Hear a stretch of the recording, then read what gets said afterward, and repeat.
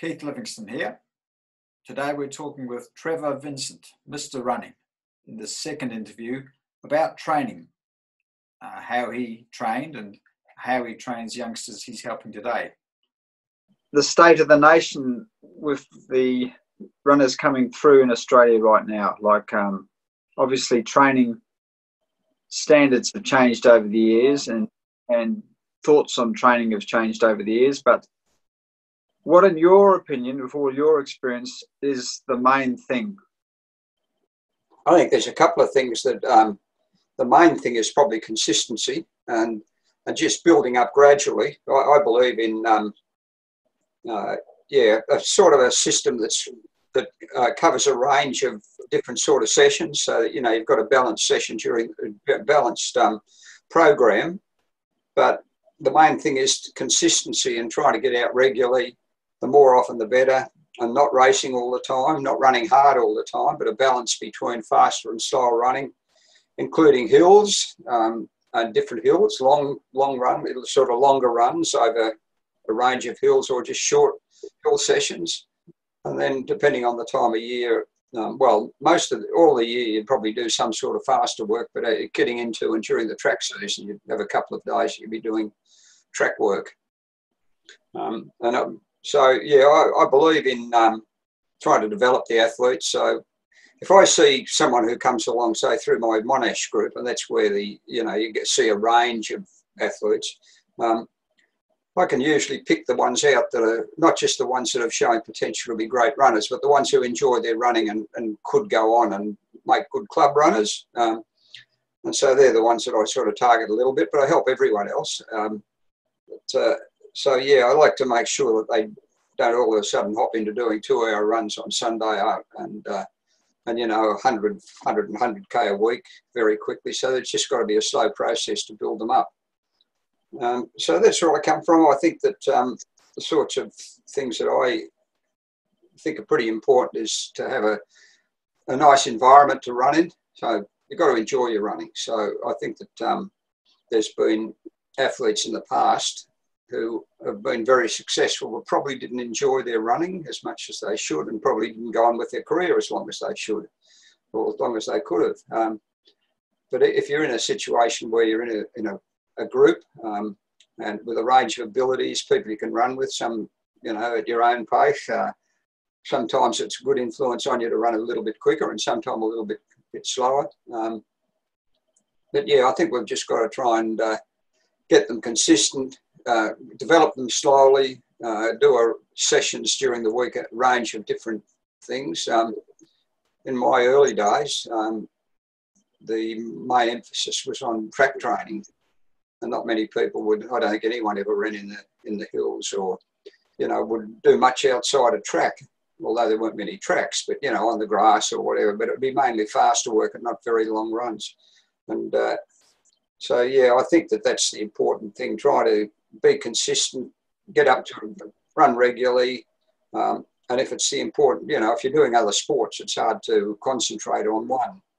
I like to see people sort of do other than, running can't be part of your life. Well, it can be part of your life, but not dominate it. So you've just got to get a balance between what you're doing in the way of training, what you're doing in the way of competition, other activities you might do to support your running, like stretching and weights and all this sort of thing. So it can be a pretty complex sort of thing to handle, and as well as all that, you're still trying to do normal things like family involvements and work. On that subject, a sort of myth crept into training philosophy that you couldn't train like a full-time athlete while you're working full-time. So you can dispute that pretty well, because what did you do during your running career work-wise? Quite a bit, really. Oh yeah, no, I was full-time work. I had a family, fairly young. It's just a matter of, you've just got to be a bit more specific about what you do and stick to schedules. It's pretty hard to get out and do lots of running during the week when you've got other priorities. But I managed to balance it, and so did others. Like you know, all the others in those days. I think even Herb Elliott worked, and John Landy certainly did. And so we're going back in those real old days. And nowadays, there's quite a few that make that athletics is their full-time job. But I mean, that's pretty impossible to do for just about everybody, because there's not, you need income, and it's not a sport that gets much coverage in the newspapers or on television. I mean, back in the actually 50s and 60s and earlier, there was a lot of coverage, huge coverage in the newspapers. And even our club competition on Saturdays would be covered that night, and a couple of, you know, Saturday papers, and on Monday the following. But even then, even though there was good coverage, I suppose it was before television, or around the time of the early days of television in the 50s, there still wasn't money around for people to become full-time athletes. There is a bit now, but still not much, certainly hard in Australia. So I think that trying to balance your whole life is hard. It's you see what's happening in Africa. Running and distance running particularly has made a big difference to a lot of the African, Kenyan, Ethiopian runners, because they're able to make a living out of it. And in fact, the big money available in some of the major races, marathons, that they win or get a big prize money in one of those, that's enough to keep them going for life. Listening to your body, or just not trying to overdo it. Have hard day, hard easy day, sort of, not necessarily alternative hard easy, but make sure there's a split between hard and easy days. And that, I refer just hard easy, not just to the fact that you're running hard, but the courses might be a bit easier. Run on grass, flat courses. So I mean, a typical week for a program that I'd be advocating, and the distances vary, and the sorts of things you do would vary, but sort of Sunday, a long run, so maximum up to 2.5 hours probably. Wednesday, this can vary a bit between people who do the faster work on Monday, Wednesday, but Wednesday, a medium long run. Monday, if you've done a long run, Sunday, a fairly easy, 50 to 45 minutes to an hour on Monday. Track work on Tuesday, Thursday. One of them would be some sort of fartlek type training, not necessarily on the track. Wednesday, medium long run. Thursday, track. Friday, we used to just do something like about 30 to 40 minutes easy. And that was a relaxing day, and some people have a day off on Friday. Saturday, race. And in summer and winter, you've got the races fairly regularly, but probably more regular in summer. But in winter, if you're racing, you'd back off a little bit in the last few days, or you'd just, taper. It depends on the distance of the race. Marathons are different. You've got to do a specific sort of taper and return to training for a marathon. But with track races, just back off a little bit beforehand. If you're not racing on the weekend, well, then you could. What we normally do is our short hill session, and that's it's on on a softer surface, dirt or grass or whatever, a hill between 200 to 300 metres long. Running them strong up the hill, and a bit like Arthur's sort of training, with springing up the hills and just trying to keep upright, and not sort of a loop to get back around the bottom. Not necessarily run straight back down the hill, but come back around and run the hill. So that one's good. Otherwise, if you're not doing that hill session, you've got the Sunday run, which can be run up to 2.5 hours, and over a range of different surfaces and range of hills and so on. But that's run at a pace that's sort of comfortable. And that can be good in a group. It's good, a long run like that passes so much easier if there's other people to run with. So that's, I believe in running in a group. The other thing or one of the other things that people talk about is having a second run, and that's something that you can graduate into, and just got to be careful about where and when you do the second run. But usually you'd probably do a second run, second run early in the morning, maybe. That'd be a shorter run, and then do a session or a longer run in the afternoon. And that helps. So you've got to be careful, as I said, with the hard, easy thing, and listen to your body. So if anything feels a bit untoward, you back off, you drop your second session. Yeah, well, they need to have goals, and I think that what I like to do is have people or athletes to have an idea in the back of their head about their goals, short-term, long-term goals, and nothing too unrealistic, but at least something that gives you something to strive for. So a short-term goal would be something you'd be looking at in the next few months, 12 months. Longer term might be, a longer term aim for some who have got great ambitions might be to make an Olympic team, or to do a race or run a particularly marathon, an international marathon somewhere if they're. What are your athletes doing right now in this current situation with this COVID thing? How are they training, or how do you maintain? Yeah, okay. Well, what we believe in is athletes keeping a training diary, and in that they record a range of, well, nothing over complicated, but just a few little headings like the time of the run, approximately how many kilometres they did, what they did, who they ran with, how it felt. So if they say do a session of 400s or some sort of fartlek type session, an indication of what the pace was, and during these periods when we can't see the athletes, well, even when we do see them, they normally just submit the week's training diary every week, or a couple of weeks, send us along their training diary, so we can have a look and see what they've done, give them some comments and feedback. Suggestions about what they might do to improve things, or just compliment them on what they've done.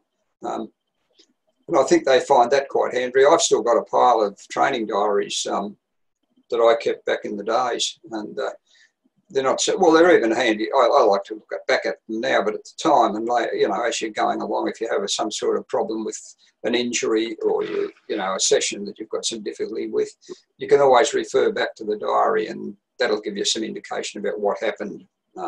So, if you've got some sort of a problem with your knee, if that recurs again, you can have a look back and see, well, now this happened before, what did I do about it? But I like to, so yeah, during this period, most of them are running on their own or just in pairs, but they seem to be handling it okay. Everyone seems to be getting things done. The other thing that we're doing is running through the club, is running a sort of a virtual challenge event. And we had about over 100 participate last weekend, and that's 3K. They had a 3K run. They did a prediction about how fast they might run, and then they just submit their time. No, that was 2 weeks ago. We've got another one this coming weekend, which they've got the option of 3 or 5K. And there's no records, but it's just a matter of just keeping tabs on how they're going and whether they're improving. Although when I say no records, we've found a few that have got out that wouldn't normally run longer distances, or some of our masters runners that have actually smashed our club records because they've got out and had a go. They'd probably feel a bit embarrassed running on a track race in a 3K or a 5K with all the young kids, but doing this on their own, they've actually, we've seen some very good performances, and we've seen some great runs from some of the younger kids and some of the, just everybody. Everyone sort of seems to be enjoying this, and that's happening fairly widely, not just in Melbourne and Australia, but around the world. There's a lot of those virtual challenge races happening. I wouldn't want it to keep going for too much longer, because it is nice for the athletes to get together, and one of the important things about our sport is the social side of it, and it's not very social when you're doing it inside, or just going running by yourself. But I think that works all right. Yeah, and I think when we talk about running pace, it's really a matter of listening to your body about how you feel when you're doing things. So I believe in not specifically having an idea of how fast you want to run a particular, a session, a circuit or whatever, rather than just listening to your body and run as you feel, but still having in mind, if you wanted to run 400s in say 70 seconds, you'd have that in mind, but you wouldn't be checking your watch all the time and then being disappointed if you can't handle that, because there's a range of things that can make that happen. you know, you might be a little bit tired from the day before, or you might have a particularly good day. So, you know, I think that that's, while we like to see the times recorded, it's not that important to see that. It's just a matter of them getting the sessions done and being comfortable and coming back up the next day. And in their diary, they'd record how they felt. And so if they say, you know, they did such and such one day, and the next day they're absolutely, you know, they're just worn out and tired. Well, somehow they've just got to have an easier day. That's where the hard, easy idea comes in. Not necessarily hard, yeah, hard one day, easy the next day, but yeah, but a reasonable balance of hard and easy days. Trying to encourage people to pursue the sport because we love it, and keeping an eye out for any that have got particular potential. Of course, you know, I've seen a stack of athletes in my day that have had incredible talent and just haven't gone on with it. And then others that haven't shown much but have persisted and actually produced some incredible performances. So, you know, it's hard to pick in the early days, and it's very disappointing when we lose people who, you know, who we think have got great potential but probably just prefer to do something else and might have other priorities. And, of course, the other priorities might include their studies and work, and they can't handle doing all those things at the same time. Yeah, so now, just getting back to your story, Trevor, yeah. I remember in my early days in Victoria, I was getting on the tram into town and then going for a lunchtime run. Yeah. From Burke Street, I think it was. That's right. So what were you doing? You were in the public service, were you? Yeah, I was in the federal public service, and we were based in various places, and it was lunchtime. We'd often go out for run at lunchtime from the city. There was a small group, and we'd get changed in our offices, or not in the offices, but in the where our department was located. And we'd be down on the town or out in the gardens within about 5 or 6 minutes. So it was a good central location, and I mean, you only had an hour for lunch, but by the time you got down there, and so you had to gobble your lunch down when you got back. But other than that, you know, it was good to get down the tan. You can probably do a lap of the tan, which is about 4K. So you probably get in an easy 8K run at lunchtime, and then, you know, you'd have enough time to recover for the later on. And just on the way home, we'd stop and do a training session somewhere, whether it was on the grass or various places or from home. But yeah, you can always find time to get a run in. It's not hard. It's not like other sports where you've actually got to go somewhere to, if you want to do swimming or tennis or whatever, you actually got to go somewhere to do it. But with our sport, particularly with distance running, you can do it from wherever you like. You can just go out and you can find company, and you can find a various range of, you know, people and places to run. So, yeah, and I think that, yeah, I think with what's happening now, we've seen more people back out running and doing exercise. I don't know how that'll continue, but I wouldn't be surprised if we saw, after a bit of a downturn, just while people concentrate on getting back to work rather than, you know, sort of joining clubs and competing, that down the track, I think we might see more people out actively, you know, training, running, and probably getting involved in our sport. So we've got to capitalise on that a little bit. So, you know, I think that some sort of promotional exercise, and these virtual competitions are good. They're getting people who aren't normally club athletes, and their family members and so on, they're out there. So it's exposing our sport more. Oh yeah. I don't think this is going to cause a huge problem to the sport down the track, but right at this point in time, it's just a test for the athletes to keep their training going. So they've got to keep those training diaries and stay in touch, try and find someone else to run with occasionally, and just continue to have the goals in mind. I think it's pretty tough on at the highest level. I mean, there's athletes that had the Olympics in mind, and now they've that's all gone. But others that would have had marathons, and the major marathons overseas have been deferred. You've got to rethink your program and your training, and that can be pretty difficult if they're getting close to the time and within a month or two of a race, and then it's all called off. But I think that's a test to the athletes and the coaches to try and come up with programs that'll have them ready for next time and maintain their interest and whatever. From what you've got with your ears to the ground, how are the really very good young guys going, say, with Nick Biddow's crew, those very talented kids? Yeah. How are they going at present? Are they training in Melbourne or? Yeah. From what I see, they're all around. They're just training. They're at home, but not training in groups. I haven't actually spoken to those people, but there's others that I still go to Dandenongs on a Sunday morning. It's very quiet up there, but there's still quite a number of people up there, and it's not a problem with this distancing because it's a huge area. But as far as I know, all those groups are still training, but not in large groups. We're probably using the same venues. I think the thing is going along, and hopefully after the next few days or week or two, it'll come back a little bit to normal, but it's going to take quite a long time. Yep. Okay. Well, thanks, Trevor. That was Trevor Vincent. Thank you, Trevor. See ya.